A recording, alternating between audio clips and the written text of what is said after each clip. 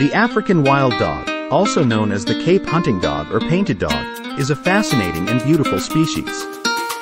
Its scientific name, Lycaon pictus, means painted wolf, which refers to its unique and mottled coat.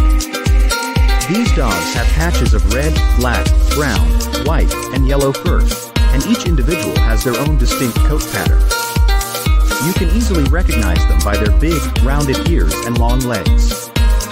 Unlike other dogs that have 5 toes on their forefeet, African wild dogs have only 4 toes per foot. They were once found all across Africa, from deserts to mountains, but sadly, they have disappeared from most of their range. Nowadays, you can find them roaming the open plains and sparse woodlands of sub-Saharan Africa.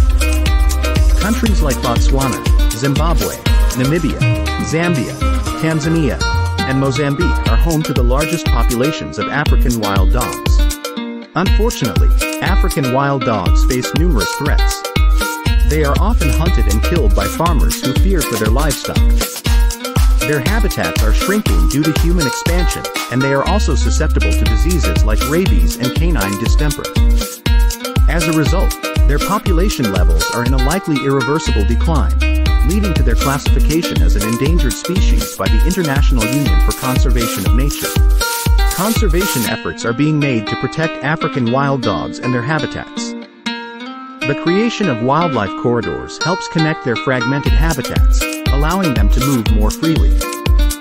Conservation groups are also working on initiatives to reduce conflict between humans and these dogs. This includes raising awareness to dispel myths and offering farmers training in livestock management techniques to prevent depredation. It is crucial that we continue to support these conservation efforts to ensure the survival of this incredible species. African wild dogs are not only a beautiful part of our natural world, but they also play a vital role in maintaining the balance of ecosystems in sub-Saharan Africa. Thank you for watching. Subscribe to our channel Pets and Animals.